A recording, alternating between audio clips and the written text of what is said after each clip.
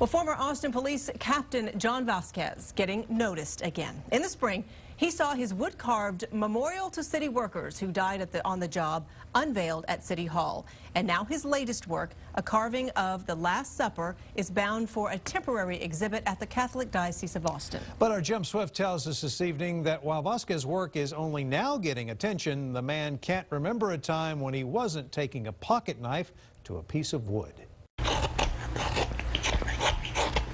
Being born in 1937 and living way out in the country with no electricity, no radio, no television, no phone, I did have a pocket knife, and as a country boy, I did whittle. By the time John Vasquez was 14 or so, his whittling started getting paid some attention to. Our teacher, she told everybody to bring a bar of ivory soap and told us to whittle something, and I did. I whittled a little seahorse.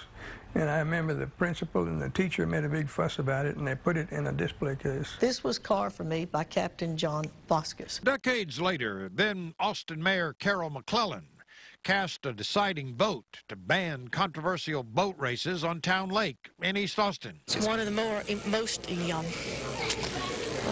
emotionally draining decisions I've ever made. Vasquez's carved fist acknowledged McClellan's courage in defending the barrio that annually came under siege from the boat racing event. I also gave one recently to our police chief, Acevedo, and told him, hey, buddy, it's going to be rough, but you hang in there, and he's got a fist. Then one day, Vasquez took a notion to carve a memorial to police officers who died in the line of duty.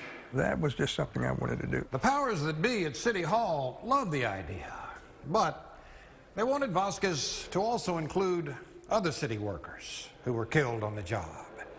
He was happy to oblige. These people gave you and me their lives, you know, so yes, I want them remembered. There is a deliberate, primitive feel to Vasquez's work.